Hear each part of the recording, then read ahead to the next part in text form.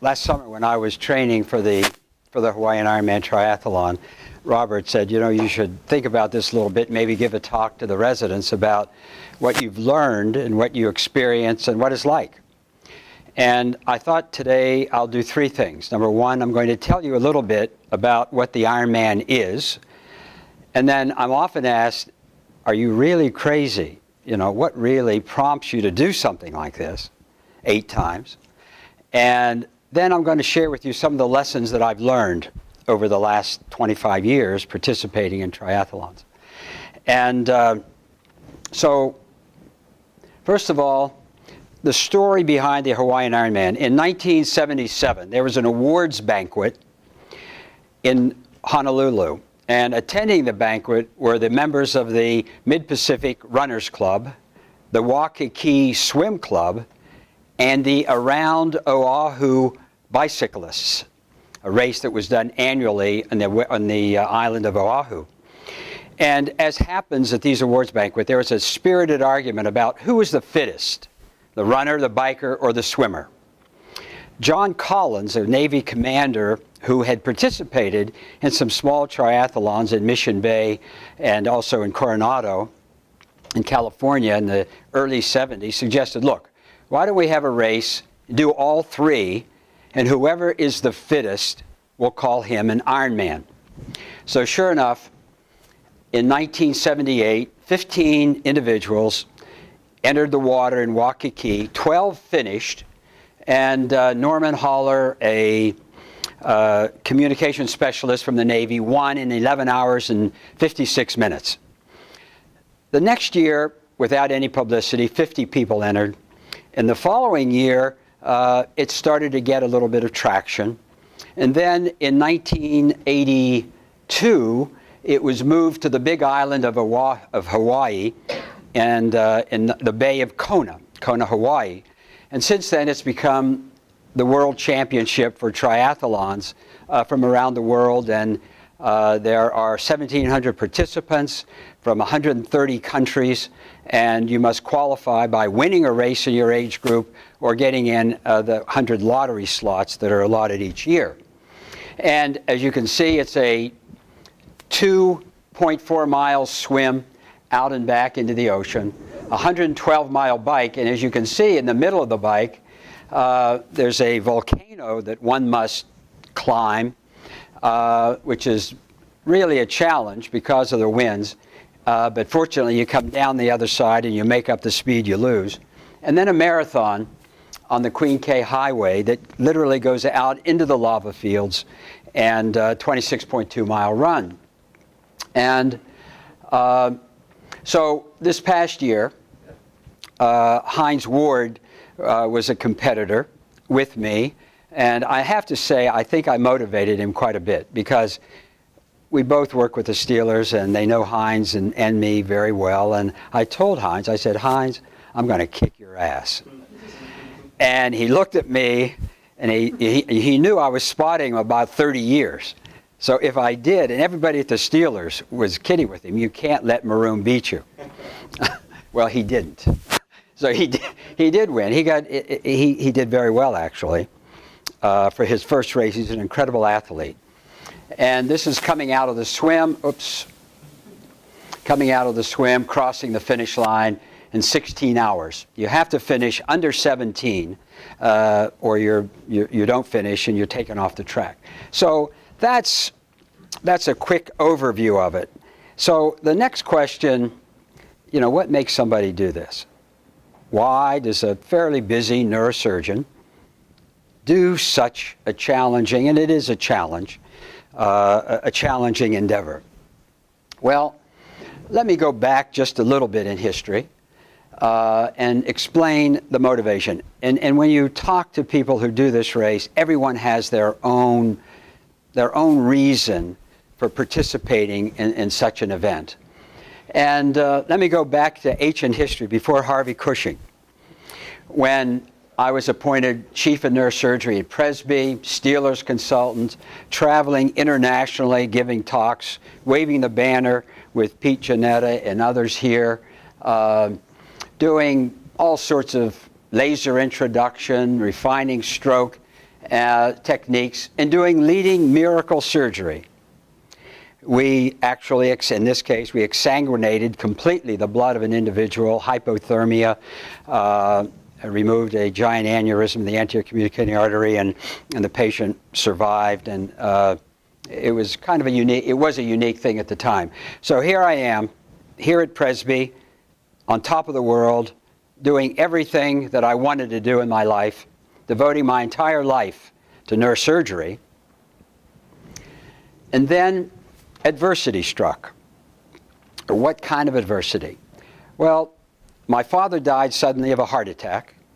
That same week, my wife left. Actually, it was about this time of year. It was terrible snow, freezing weather, with our 2 kids. And I no longer could do neurosurgery. I quit. I was in the operating room, and as you know, when you get into trouble in the OR, all of us have a certain reserve. You know, no matter how tough it is, you have to stick with it. I lost that. I was doing an aneurysm on a patient, and I got into some bleeding, and I had no reserve. Somebody helped me. We finished the case. I walked out of the operating room, and that was the last time I entered for a year.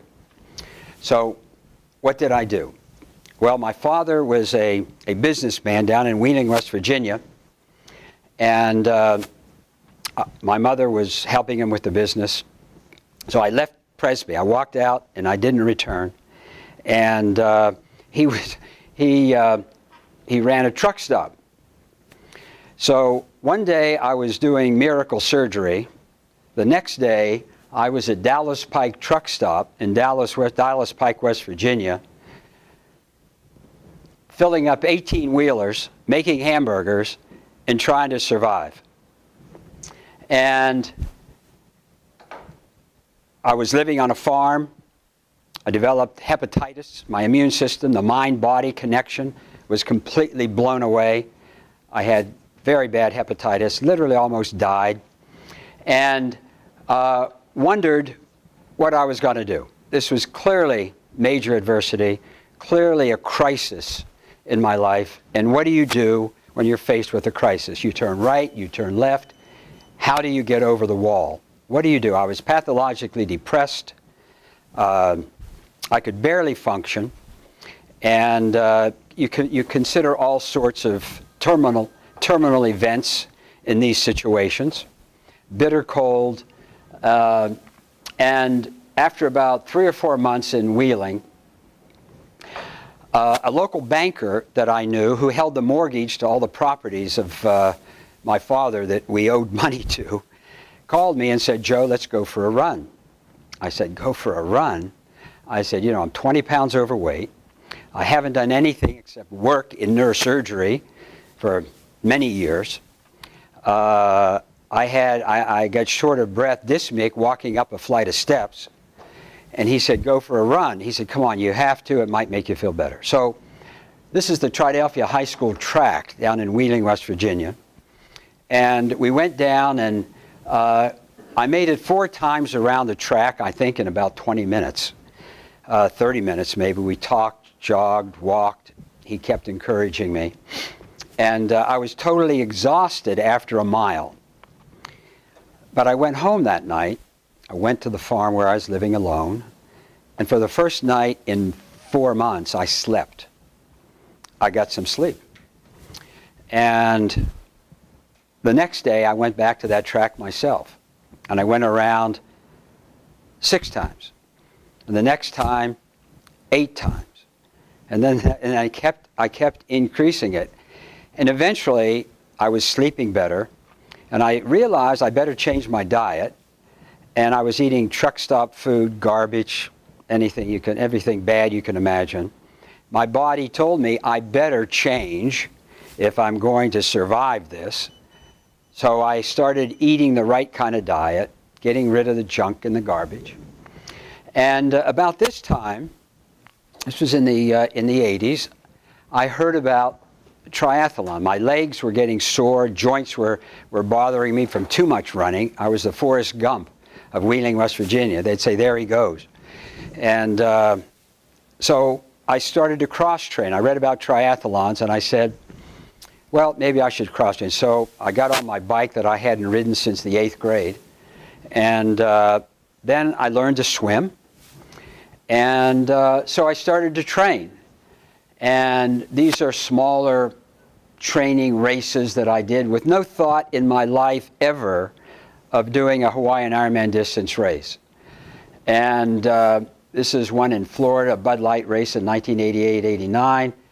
This was the first half Ironman that I did in Muncie, Indiana, and ended up in the medical tent.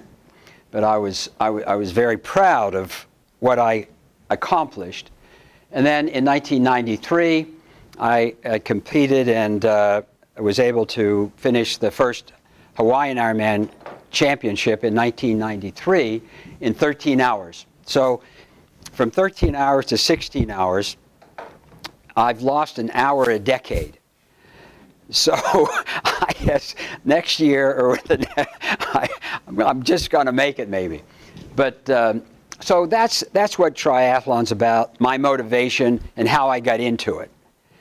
Now, subsequently, I was very fortunate. I've competed in New Zealand, Canada, Europe, and 5 times in the Hawaiian Ironman, which I think is a record for neurosurgery. I'm not sure. But so what? What have you learned from doing something like this? What do you learn from pushing yourself to your limits? You know, it's said that you never know what your limits are until you try to exceed them. And so what are some of the things I've learned that I can pass on to the residents in particular? And the first lesson is nothing comes easy. You got to work hard for what you do. For this past distance race, I tallied up my diary that I kept, and I biked 5,000 miles, ran 700, and swam 119 miles over the summer. So when I missed a few conferences this past summer, Robert, I was occupied. I was very busy. The cathedral steps are great for training. If you have nothing to do at lunch hour and you can jog up and down the cathedral, take the elevator down, it's a good way to. And the CompuTrainer, if you're a serious cyclist, you can't ride outside all the time in Pittsburgh. You need some help. And this is I did the Hawaiian Ironman race on my bike in my bedroom 5 times actually before going to Hawaii this year. So you're all familiar with Malcolm Gladwell and his book, The Outliers, maybe. But in The Outliers, he had a very profound statement in which he said that it takes 10,000 hours of practice and about 10 years, which means 7 or 8 years of residency and 2 years of practice before you take your boards, to become competent in anything and to be very good in anything. So that the time that it takes is all cumulative, but it takes this much time to be the best that you want to be in your profession or anything like it. So how do you get there? You do it just like you do every day, one operation at a time, one conference at a time, and work hard with your colleagues. So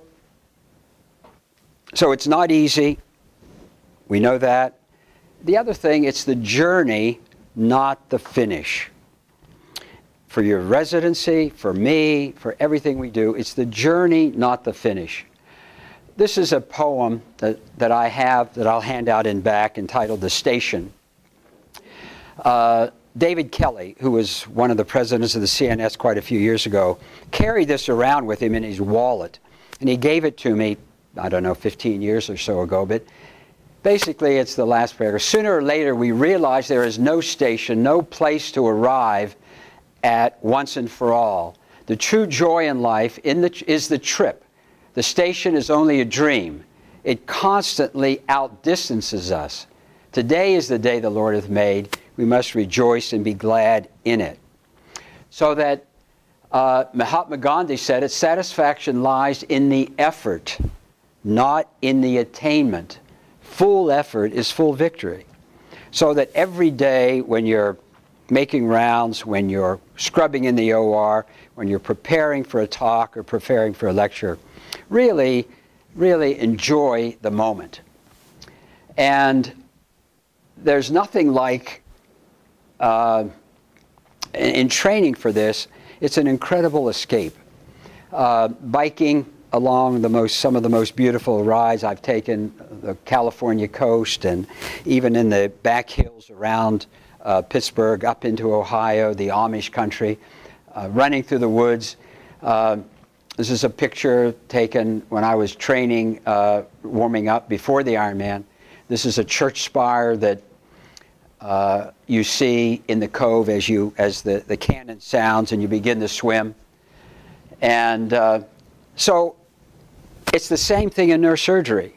You know, why do we continue to do what we do in a repetitive manner? Because when you look at the vascular anatomy, and doctor, the talk you gave was so important in terms of, in beautiful pictures, but the techniques that you emphasized, I'm going to touch on in just a minute.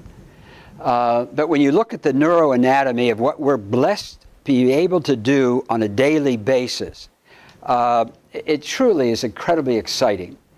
One of the residents, who is this?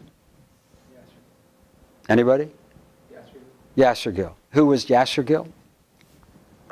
Father of modern neurosurgery. Exactly, and he was considered, the journal Neurosurgery had a cover article of him, neurosurgeon of the century, in terms of his contribution to vascular anatomy, tumors, bypasses that were elegantly demonstrated by you. It all started, as you know, with Dr. Yasser. Another thing that I learned from all of this is you have to lean on your friends. There's so many people. Jeff Boast, my support staff, Karen, all my nurses, and Matt, the people that supported me throughout this whole program. You can't do it by yourself. You need help. And you shouldn't be ashamed or disappointed to be able to lean on your friends. And this is what the marathon looks like in Kona. You literally leave the city, go out into the lava fields, and by the time I'm finishing and getting to the marathon, it's 7, 8, 9 o'clock, and it's a 140.2 mile race. And I got to 130 miles 3 years ago and quit. I was dehydrated, I couldn't move, I had hyponatremia, I was delirious. What am I doing here? I've done this. What am I trying to prove? I've done this before. And I'm walking, just barely shuffling, waiting for the ambulance to come to take me back to the medical tent. And it's pitch black, and I hear behind me, click, click, click, click, click, click, getting closer. And I think, what in the world is this? There can't be a horse out here. Click, click. And then a hand reaches out and touches me on the shoulder and said, "You can't quit. Come on, you can't quit now." I says, "What are you talking about? I'm dead. Come on, follow me. Follow me." How? And I think, you know, what is this? And so the click, click now goes, the Doppler effect goes in front of me. And a car comes down the road just like this, except it's pitch black, and shines its light on this individual, and it glances off of his carbon fiber legs and his cheetah scoops. He's a double amputee, and also a triple amputee, and also no arm. You know, and I saw him, and somehow I reached down and I finished the 10 miles and crossed the finish line. The next day, I'm having breakfast, and I walk into a restaurant, and I had no idea who this was. And I meet him at breakfast. I says, "You don't know who I am, but you got me through this race." Subsequently, we became close friends. His name is Rajesh Durbal. This is what he looks like. And his story, we don't have time for, but it's a phenomenal story. He was born with deformed legs, as you can see. They were amputated. His lower legs were amputated. His arm is also malformed. And he was the first triple amputee to complete the Hawaii Ironman Triathlon ever. That was 3 years ago. And it's a spiritual experience in that he was, as a kid, as you can imagine, ridiculed, chastised, made fun of. He was suicidal. He was wanting to end it all. And at the age of 25, he went into a church in New York, Long Island, and the minister said, all those whose burdens are too heavy, who can't handle what their life is all about, please come forward. And he said it was like a levitation act. He got up, walked forward, and literally was born again. And to prove to God that he was really sincere, he challenged himself with a triathlon, a small triathlon. He made his own legs to fit into the bicycle. He learned to swim and also got the scoop subsequently to run. And the other thing about friendship is that you never know where it's going to take you when you lean on your friends. You never ever know how Juan, when you met down in the lab at Dr. Roten's office, that you both would be sitting here together listening to an erudite lecture. Okay? You had no idea. Well, I had no idea when I met Rajesh that I would be climbing Mount Kilimanjaro next month. Rajesh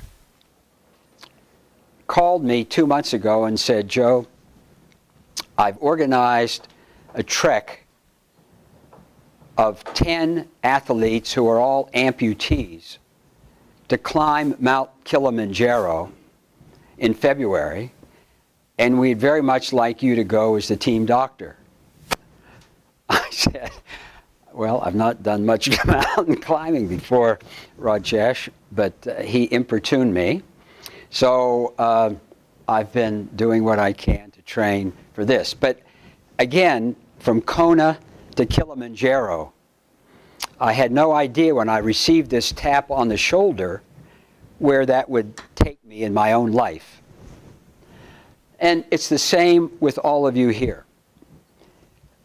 The camaraderie that you build up, the friendship, the spirit, you have no idea where that's going to take you in the future. But one thing I can say, in the residence applicants that I've interviewed who have come through here, the most unanimous thing that I heard from all of them was the incredible camaraderie and fellowship amongst the residents in this program. So I think you've all learned that lesson. And the final lesson is don't quit. Never, ever quit. Just like Rajesh helped me not to quit, this is Julie Moss in 1982 who got to within 100 yards of the race, dehydrated. She got up, collapsed, actually became incontinent. And, but she couldn't be helped. No one can help you at the completion of the race. And she literally stumbled and then fell and then literally crawled across the finish line. As you can see her there crawling the last 10 yards to finish. This movie, this segment, is what really, this was shown around the world, and for some reason it was a challenge to every athlete who wanted to extend themselves to the most. And this is what really kicked off the Ironman Triathlon in terms of not quitting. Every day in the OR, we're challenged with some of the most incredible tasks in the middle of people's brains, their spinal cords, their bodies. And who in here didn't get to the point at some point in a patient and say, I wish I weren't here. I wish somebody would come in and do this for me. I wish I could get out of this. Why did I make the decision to operate on this patient? But you can't. You can't quit. You have to stick in there. And this is another poem that I have that I'll hand out to you. I have copies of. But basically, when things go wrong, as they sometimes will, you can't quit. And it's something that has gotten me through a lot of hard times. Finally, be humble in victory and gracious in defeat. With the Steelers, I've heard Coach Tomlin say this many, many times. At the end of the game, the players all take a knee, and if there's a big victory, he says, be humble in victory, guys. And if it's a defeat, be gracious in defeat. It's so important in neurosurgery the same way. What do I mean by that? This is a MRI of a man from India with a pituitary tumor. Acromegaly, growth hormone secreting tumor. And this is he on the operating room table. And Paul and Carl and I spent many hours saving his pituitary gland, enucleating the tumor from the stalk and from the gland itself, and eventually really saving the guy. To get some idea of his size, this is the great Khalil. The great Khalil is from Punjab, India, and is a star wrestler for the WWE. You've heard of Andre the Giant? Andre the Giant had the same disease, was a world-famous wrestler, and died at age 47 of acromegaly and cardiac hypertrophy. We saved the great Khalil's life in that regard, and it's very tempting to say what a great surgeons we are. Not many people could have done this operation quite the way that it was done. But I learned very early in my career that you must beware of the Icarian phenomena of Icarus. Who is Icarus? Somebody? Icarus was the mythological son of Daedalus, who was one of the greatest architects in the ancient world, who was imprisoned in a labyrinthine prison with a man-eating minotaur for some transgressions that they did to King Minos on the island of Crete. And Daedalus, being an engineer, constructed wings out of feathers and wax for him and his son, so that they could fly out of this labyrinthine prison, and they did. But before flying, Daedalus cautioned his son. He said, my son Icarus, be careful not to fly too high, lest the sun melt the wax of your wings and you plummet into the sea. Nor fly too low, lest the water of the waves wet your wings and pull you down and you'll drown. In other words, this is the first mythological story of hitting, as Aristotle said, the mean between two extremes, of seeking balance in your life, of being humble in victory and gracious in defeat. And what do I mean by that? You know, in the next 10 or 15 minutes, we're going to have a complications conference, and we're going to discuss errors of judgment, like this. This is a patient with a hemangioma of the orbit that I operated on early on, and blinded because we entered into the globe and removed some of the vitreous. We're going to talk about errors in judgment and technique. This is an angiogram of a patient with a large aneurysm that we operated upon, clipped thinking the aneurysm. The patient never woke up, died, 3 kids, and we thought we had done such a great job when we walked out of the operating room. Felt so good. You know, you flip off your gloves into the basket and you feel like, God, the patient was lucky to have me as a surgeon. We clipped the internal carotid artery aneurysm, a massive stroke, and she died. Error in technique, intramedullary spinal cord tumor, should have been a straightforward problem, too aggressive, and the patient's quadriplegic. Error in technique, every day this is a possibility in the operating room. MRI, spinal stenosis, too aggressive, tear the dura, the roots come out, wrap around the drill, and the patient is paralyzed and has no bowel or bladder function. Trying to play God, trying to do things that really are not in the best interest of the patient, but we think, well, let's try it. Let's give it a shot. So, in summary, what I've learned is adversity introduces a man to himself. When you're pummeled, when you're kicked, when you're beaten, when the debts are low and the friends are low and the debts are high, remember that you're not sure what's good luck and bad luck in this world. And I have this copied for you as well. The things that, this is a very good story. It's a story of an old farmer who had an old horse for tilling his fields. One day the horse escaped into the hills, and the farmer's neighbor sympathized, the old man, and he said, bad luck, good luck, who knows? Later, the horse returned with a herd of wild horses from the hills. This time the neighbors congratulated the farmer on his good luck. Good luck, bad luck, who knows, he said.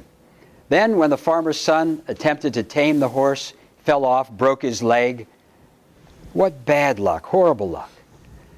The army came by, saw he had a broken leg, and didn't constrict him. So, as he said, so we are wise when we leave it to God to decide what is good luck and what bad, and thank Him that all things turn out for good. The point I want to make is that adversity, some of the worst adversities in our lives, oftentimes turns out to be the best lessons we've ever learned. Theodore Roosevelt has so many great sayings. He said that the highest form of success comes not to the man who desires easy peace, but the man who does not shrink from danger, from hardship, or from bitter toil, and who out of these wins the splendid ultimate triumph. Have any of you read this? Did you read the New York Times this weekend? Who is this fellow? He's the chief resident at Stanford. Did you see this, Robert? He's a chief resident at Stanford, and how long have I got left?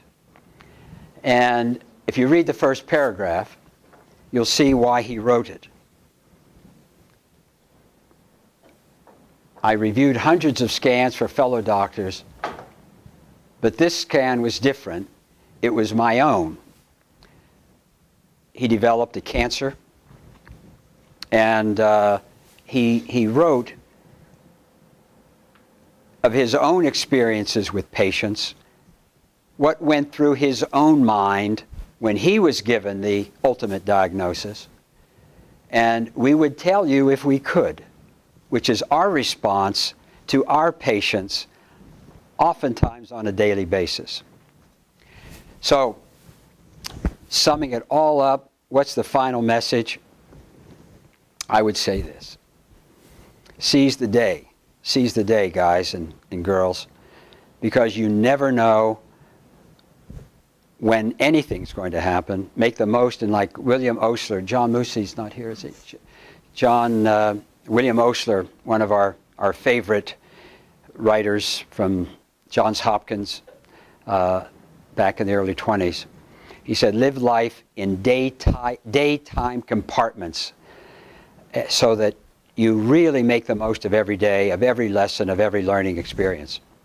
So thank you very much. Thank you, Robert, for letting me share this with you.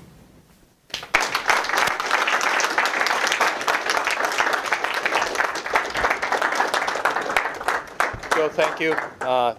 This was a classic, and I know that this is one thing that everybody in this room is really going to remember this talk for all the teachings and for all the right reasons. So many of the things that you do are an inspiration to many of us and many in neurosurgery that know you and remember you fondly. And before I came to Pittsburgh, I knew of you, and all the things that people said I didn't think were real. How could a person do all those things? But really, it's an honor to have you among us. Thank you very much. I appreciate it.